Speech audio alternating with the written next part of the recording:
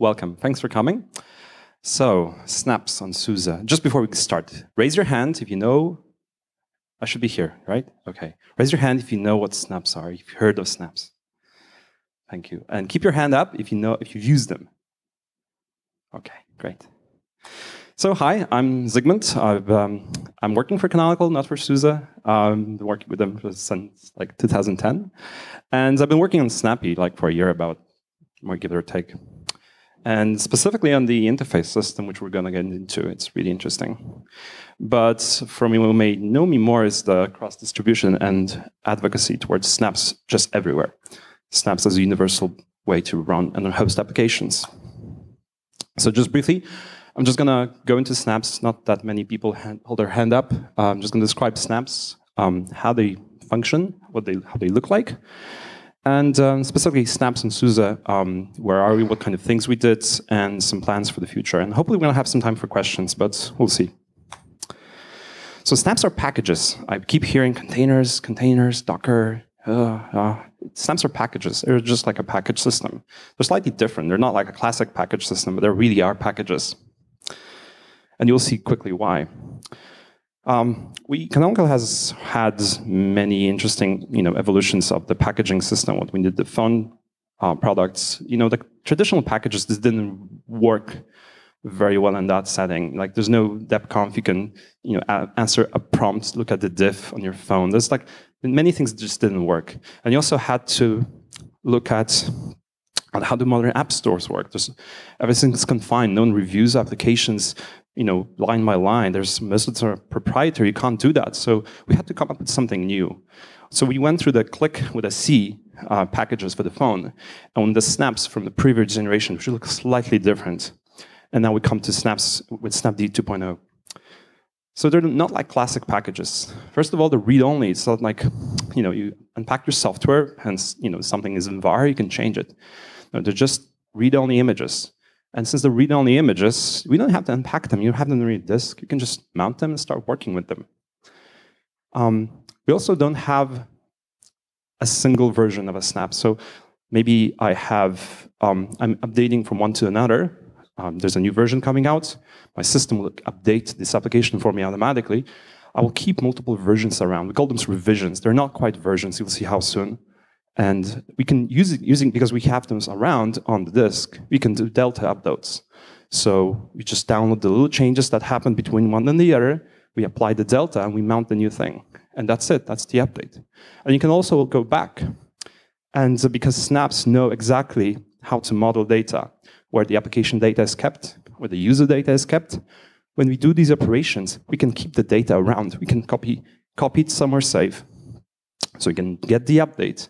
And when something breaks, I don't know, for whatever reason, you had like an image collection application and the schema has been updated, but the application doesn't work. You can say, this doesn't work for me. Give me the stuff I had just a second ago, and we'll give you back not just the code, but the actual data you had in your system, because this is also managed by snaps. And I think this is really the key thing. In today's world with security, we've been discussing security this week, and everyone seems to figure out it's important, but it's hard, it's complex. We don't really know how to do it. Snaps have been trying to solve that since version 1, and now with version 2, it's infinitely easier to get security right, because everything is confined by default. Not only just you just get confined, you can't do something. Everyone has the same confinement. It's predictable. It's understandable, both for developers, how to do stuff with snaps, and the users, what kind of stuff you can expect if you get a snap from somewhere and run it. It's, I just was in a really interesting app image discussion, and I think Avengers is great.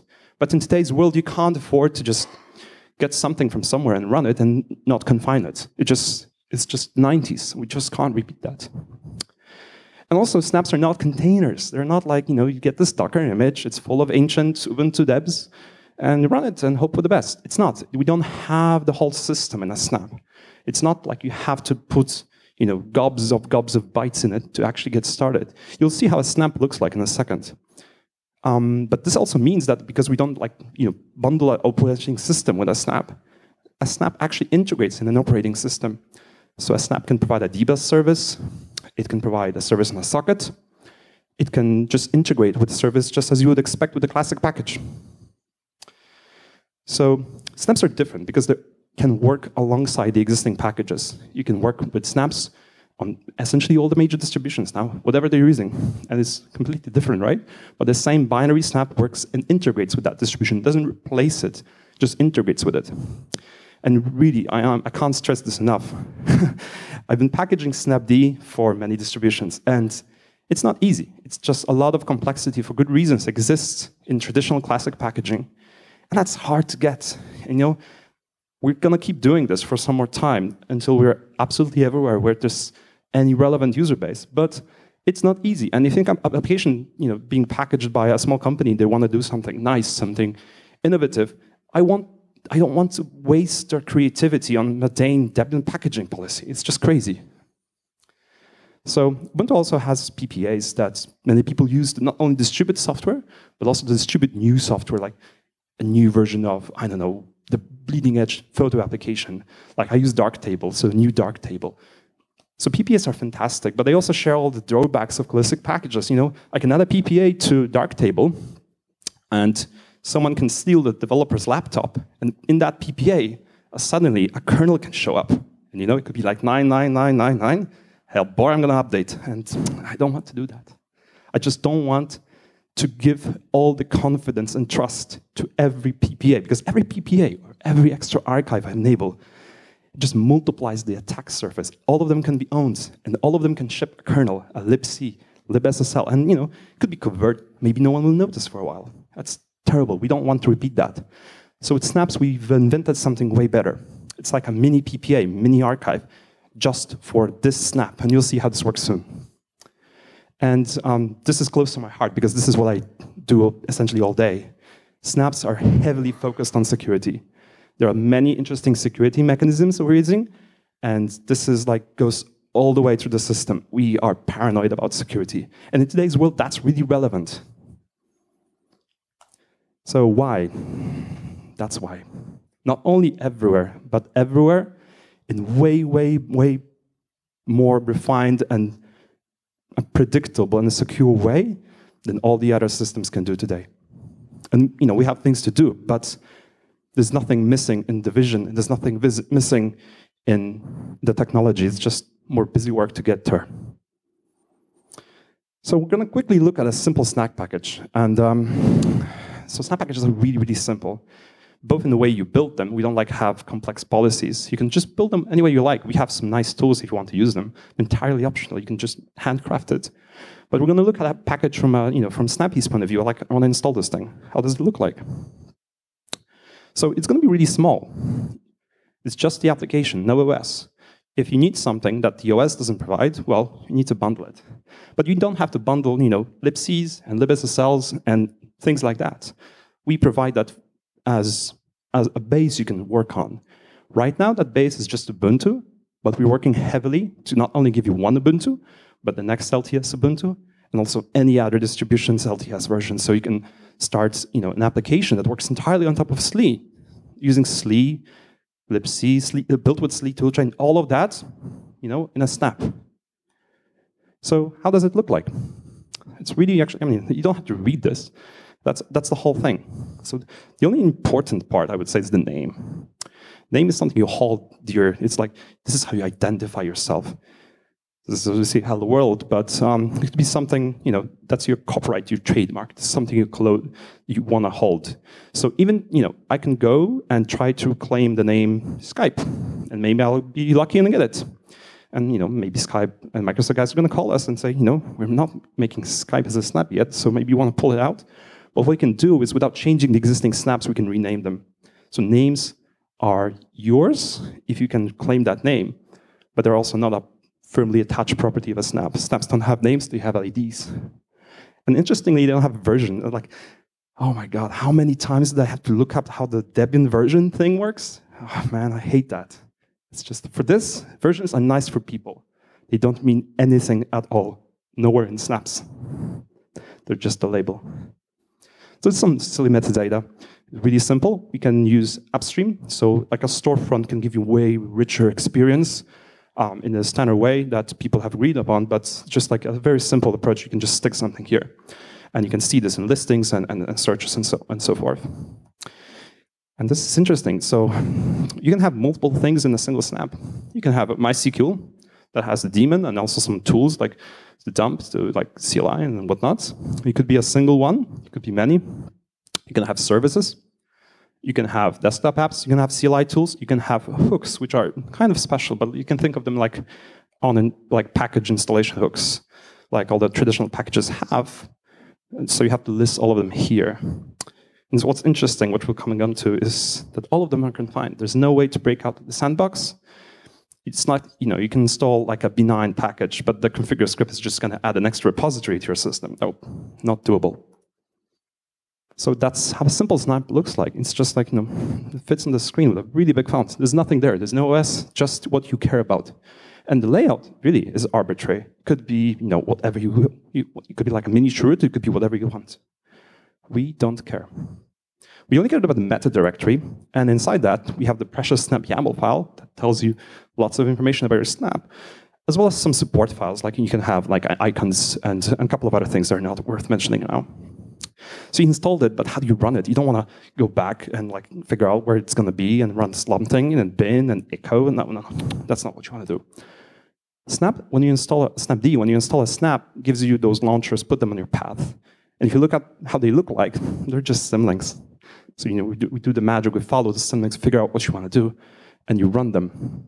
And actually, it's not just going to run this echo command here. It's actually going to look at your snap YAML and figure out the command you had there. And these files are just available. You can have one binary and multiple ways to run it. So let's talk really briefly about building. I saw fantastic things about OBS this week, so we made our own, sorry. We have something called build Snapcraft.io and Snapcraft. So Snapcraft is just an opinionated way to build snaps, but not the only one. You can really handcraft them any way you like. But it's a nice service we provide. And Snapcraft also is a nice twist in packaging. Like, if you look at traditional packages, you also see that they're nice. If you have an AutoTools-based system, it's super nice. It's like almost empty. The packaging is automatic. If you use, I don't know, Python, it's also automatic. If you use Ruby, it's also automatic. But boy, try to combine them together, and now you have to unwind all the stack and figure out how to glue this stuff together. So we wanted to fix that. Snapcraft divides a package into parts. So I can say, I want to take this Git repository and build it. And it's some Java code, so let's use Ant. I know nothing about Java, so maybe I'm going to talk rubbish, but all of these things integrate well with what they're made for. Everything that is popular either has a plugin in Snapcraft, so it's easy to build, or it's really easy to build such a plugin and contribute. Many of these are community-made. And the building part is super easy. It's just, you memorize recall the snap YAML file, and just add this to the bottom. There's going to be a part, and you can have as many as you like. And each part just says, I'm a CMake-like part, so build me CMake ways. And the code can be in many places. You'll have like a Git tree somewhere, or a tarball on your disk, or a tag on a tarball. All the complexity is possible, but it's simple if you just take the defaults. So you have this nice Snapcraft YAML. You can build it locally with Snapcraft. Just Snapcraft, you get a package out. Now I want to think about just building it automatically when something interesting happens. So obviously we did that. So we have Snapcraft.io has that build.snapcraft.io website. And this is as easy as it gets. You have your code on GitHub, as many people do. You click to log in with GitHub. It shows you the repositories you have. The ones that have Snapcraft YAML are easy to pick, and that's it. There's no step C. So there's a workflow you can integrate this through. I'm going to talk about the last part. You can see like auto-publish to store. Store is not just a repository. We're going to get into that, but really interesting mechanisms are possible in this way. And people like snaps. I mean, we've been talking to many people making applications. Unless they've been like hardcore Linux users for ages, packaging is a real problem for them. They really want to deliver desktop applications and server applications, and it's just hard. This is why Docker has such a nice ride, because they take that out, but you get this huge blob that's kind of impossible to audit. and hard to operate. And I think this is a nice middle ground, and people really like that. And now I'm going to jump to something that's super close to my heart, confinement. But it's also a fantastic property of snaps that nothing else has. So confinement is not just a sandbox. It's not just one sandbox. There are many sandboxes, and everything gets a sandbox. So everything that's runnable, application, daemon, service, hook, whatever, it's all confined. And as I said earlier, it's the same confinement. You do one snap, you learn how it looks like. You can now make the next snap, it's all the same. Well, obviously, if this was equally simple as classic application, which have no confinement, well, it wouldn't be any secure. So actually, Sandbox prevents you from doing many things. But for that, we have something we call interfaces, which feels like a permission system, but it's more than that. Traditional permissions says, you can do this, period. We thought this is nice, but we can do better. So we have two parts of every interface. There's a plug part, and there's a slot. The slot provides something, and the plug can consume it. And can only consume it when you plug them together, when you connect them. And the connection establishes the actual permissions, both for the consuming party and the producing party. So maybe there's a snap that, Bluesy provides Bluetooth services. And only when there's a connection between Bluesy and some snap can Bluesy actually talk to that snap. Bluesy is not like a privileged snap. No. Everything is confined equally. So snaps can provide services to the system, to other snaps. You can create useful runtimes for other people. You can create services for other people. And it's all confined and managed by Snapd. And just to look like quickly as a simple comparison to Android-style ACLs, like, can you do this, can you do that? That's terrible, because every time you look at take your phone, if it's Android, install an application, it asks for an endless list of things. What it just told you is technobabble, that you can be a technical user unless you're like a hardcore Android developer. You don't know what that means, really. But you just have a yes or no question. Do you want it or not? Do you want it or not? And that's a terrible question to ask. People want it. Why do you ask? You just ask to install it. You always want this. But if you say yes, you can get really nasty things can happen. And that's not possible in snaps. So interfaces that are not privileged, like, hey, it's a reasonable thing for an application to want to talk to the network, just like I want to, I'm an RSS feed, I want to download some feeds. Network is just an interface that's not privileged. Everyone can get it. Maybe there's a super powerful interface that lets you almost break out of the confinement to run, like Docker is a nice example, it runs all kinds of stuff. Docker interface is only given to the snap that we allow to have this interface. So Docker guys make Docker, so they get the interface. But no one else can say, I want to be Docker, unless we have a conversation with them, unless they make a valid claim that they can be Docker. On a local system, on a developer system, they can still kind of shoehorn it in, but they won't be able to socially engineer anyone into claiming they are Docker or they are something else that has superpowers and break out of the sandbox. This is a really important property because we live in a world where we make a barrier and the nasty guy is going to figure out how to not break the barrier, but like walk around it. So one thing that I really like is that snaps can offer service to the system. So it's not like you have the system which is special because it's unconfined, and there are the snaps which are like little things, but they can't be super powerful. We built a system, entire distribution out of just snaps.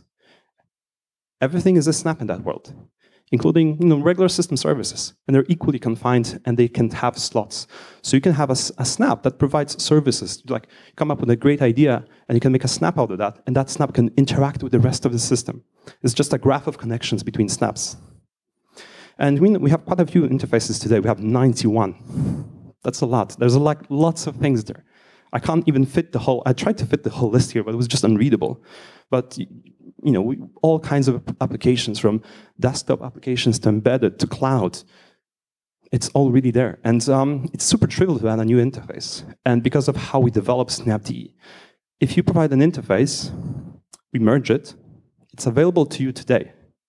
Today, in the same day, you can on your system say, I want to track the core snap in which Snapd lives from the edge channel, which I'm going to talk to in a second, and you're just going to get the nightly build right now. And you can start using the application with that new interface right now. But before there's an interface available to you, there's something we call the dev mode. It's just for developers. It's really, really scary to install things in dev mode. And it essentially switches the confinement into non-enforcing mode. So you're going to say, you can't do this, but in dev mode, I'm allowing it. We also built some tools that look at these logs and say, you're doing these things. It looks like you want this interface or that interface or these two. And it really helps developers. And also, when it just says, but I have no idea what this thing you're trying to do is, let's just really figure out what you want to do quickly and craft an interface for you so you can just keep on going. So let's talk about the store. So store is special. It's a software as a service offering from Canonical. It's not free software, but it's a hosted service that is free to use for everyone. You can just put snaps there. You can get started right now. We can also give you a commercial store on demand. If you're like a device maker, you have a drone and you want to make some apps that run on the drone, but you want to control who can actually put snaps in your store, you can just have a special store from us. And actually, this store is, apart from being complex and large to scale, it's just a simple HTTP endpoint. There are a couple of things like find a snap, get a snap. There's not much there. And it's not a repository. So many people think about, I want to have a second store. I don't mind you guys have your store. I would like to have my store. It's not a repository. It's slightly different. There are choices we did, the choices we've made so that some of the complexity and logic goes away from the client side and goes to the server side. For instance, let's say there are two stores and it's the same snap is in both stores. What do you do? We don't want to solve that problem. The store can figure out what to do. Maybe it's going to mask one and show the other. Maybe it's not going to show either, but it's the store-side decision. And the client side doesn't have to care about this. It's way easier to figure and reason about the correctness of the store. And store handles a lot of things that typical repositories don't handle. It handles like uploads, delta uploads. So when you are developing a game, there was a nice example from the AppImage developer.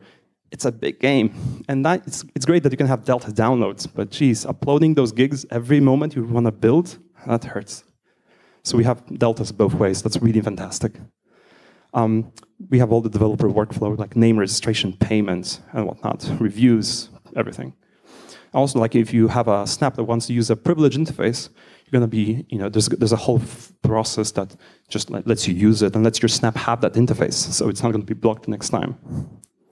But one thing I really like about this story, and I think this really changes how people are going to think about developing software, is tracks and channels. So it's a really simple concept. I mean, it's as basic as it gets. If there's a MySQL snap, but it's just one MySQL name, there are many major versions of MySQL people may want to use. So instead of figuring out to encode the thing in the name so people can kind of guess what they want, we just want the developers to choose. So maybe I can show you demos later, but there are many, many versions of MySQL available, and you can just choose the one you want. And not only that, for every one of these versions, there are 4 channels. And every one of these channels says like what kind of things you can expect. And those are like hard-coded, so it's across the whole Snap ecosystem is going to look the same way. This is stable, which means the Snap is confined, and you should expect stable performance and correctness and stability. It's candidate, almost stable, but not quite. There's beta, which it speaks for itself, and there's edge, which is like something for CI/CD solutions, like just stick it from master, this like straight from master. And you can choose on a per snap basis what do you want to do. You don't have to be tumbleweed all the way. You can be on a stable LTS version of your enterprise distro, and then pick the thing you care about to be more bleeding edge, or just more recent. It doesn't have to be bleeding edge. It could be just more recent. And this is a per snap decision. And also, all the other things are per snap. So like rolling back because updates failed, per snap. You don't have to do it like it's all one big bag. So I think this is not that interesting, actually. I should have got rid of this slide. But still, store gives you revisions. Revisions are something we talk about a lot in Snapd, but it's not a number that is a version. It's just an identifier of a given upload. Whenever you upload something to store, maybe it's like GitHub build, or something you did locally, you just get a number. But it's not a version that means something. It's your task and responsibility to put that number in a channel. Say, in a stable channel, I want number 9. And then beta, I want 10. So you can get tracks whatever you like, but there are predefined risk levels that people can understand what they mean, especially the stable channel, which is confined. So let's quickly talk about the Snapd service. Snapd is quite large, I think. There are 83 contributors, almost 20,000 commits. There's quite a lot of history there. So it's mostly written in Go, because Go is such a good language to write this type of applications, a complex user space application. Also has some C parts just to make the magic happen at the part that is closer to the OS. And Snapd, I can't stress this enough. There's not enough time to actually go into explaining all of this, so I'm not even going to try. But there's so much fantastic resilience to errors and so much smarts in Snapd. It's not like depackage. No, it's far, far more advanced in what it can do to make your system stable, operational, and up to date. So Snapd is a service, but there are command line tools and other clients that talk to it, like the GNOME Software Center talks to Snapd. So when you can install a snap from the GNOME Software Center, it goes this way. And just essentially handles the installation, removal, and everything keeping up to date. And also manages security. So all of the interfaces that I've mentioned, it's not like someone can come up with a new security interface that says they can do anything because it's easy. No, interfaces are trusted, so they're part of Snapd itself. Snapd handles the security part, and it's easy to audit, easy to review whatever Snapd can request from the system. It's all the code, it's all versioned. So, openSUSE and Snapd. We had a long, bumpy ride. I think we started this last year. I can't remember exactly, I think it was May. And Golang packaging. Golang is such a nice language, but packaging Golang across distribution is completely different everywhere you look and very annoying to work with. And at that time, we just couldn't get it right. So it lay dormant in a broken state for some time. But we fixed that since. We're not all the way there yet, but we have a working package. We just want to go all the way to get it into factory and beyond. And this repository name, I should have mentioned this, is system:/snappy, so you can get it there. So we have a working package. It works for Leap and for Tumbleweed. We update it every time there's a release. We vendor our Golang stack, and this is like a cry for help. Can we vendor that? Do we need to put every separate Golang library into a separate package and hope for the best it still works? I don't know. I would love to talk to someone that is an expert in Golang and SUSE. One thing that I really like about the vendoring for Golang itself, because packages are just source packages, even binary ones, so it's kind of meaningless work. But because exact same vendorized versions are used across all the distributions, the QA effort multiplies. We just get more confident that what we tested extensively actually works. And it really does save us a lot of time. But if we have to do it, we'll do it. And one thing we really do very well, I think, lately is we have a very heavy CI system that tests everything we do. So daily development, if I make a patch today and I want to merge it, it's going to be tested on SUSE. Not only on SUSE, but on everything, almost. It's like we test many different architectures and distributions and releases of these distributions. I think we have more than 100. I think we have 200. No, I think slightly less than 200 VMs, 24/7, booting up in a different system, just testing, compiling, running all the integration tests. We have lots of integration tests. And essentially, if it passes, it means it works. There's like very little gaps left. We're just, every time we discover one, we just like try to understand why it happened and fix it. We have very high confidence. That means we can move at a very high speed. That's why we release Snapd almost every 2 weeks. Sometimes it's more, sometimes less, depending on holidays and stuff. But we are very aggressive. Snapd moves at a very fast pace while being stable. So we also do interesting things with channels. So I can't publish Snapd to the stable channel. I can only publish it to Edge. That's actually done automatically. Our release manager can take Snapd and put it into beta. And from there on, the QA teams and the project manager can go all the way. So there's some lag. When something lands in master today, it's going to release to the public in maybe 2 or 4 weeks. But anyone can start consuming these things as soon as they want by tracking a different channel. So we have still a couple of things we want to do. We want to test Tumbleweed. We just tested Leap now. I think that's going to be very easy. You want to get into factory. So from there on, we just want to be a proper SUSE package. But there's one more thing. I'm running out of time. We really would like to have a conversation about AppArmor. You guys pioneered AppArmor. We took a little bit the next step in some areas. We've extended the kernel features so AppArmor can control and mediate more things that user space does. And this makes our security just tighter. AppArmor today in SUSE does not have all the capabilities that we have in Ubuntu. And there are a few more patches left. We're upstreaming them as we go. But if you guys would consider staking some of those patches, and some of them are just bug fixes, hello, we would really love to have this conversation about. And finding some help on it is as simple as just try to use snapd on your system. Try to snap something you make yourself, like a tiny package. It's a new thing. Give it a try. You can snap something you love because you use it, and maybe the upstream guys have already snapped it. Just look for that. Tell us about it. Tell us how it feels. Maybe there's something missing. Maybe there's some integration that just doesn't feel right for SUSE. We really want to know these things. And lastly, you can stay in touch. We have a couple of places you can go to meet us. We are on IRC, on Freenode, on Snappy. We're also on Rocket, which is like a more modern version of IRC, where you have to be connected all the time. And we have a fantastic, I can't stress this enough, fantastic forum, which is full of everything. And all of these things are actually snaps, which is funny. And the last thing is that you can come and visit. We have a sprint next month, so there's details in that link. I'm going to link the presentation. I think we ran out of time, but if you guys want to talk to me about anything snappy, just grab me with a t-shirt and talk to me. Thank you.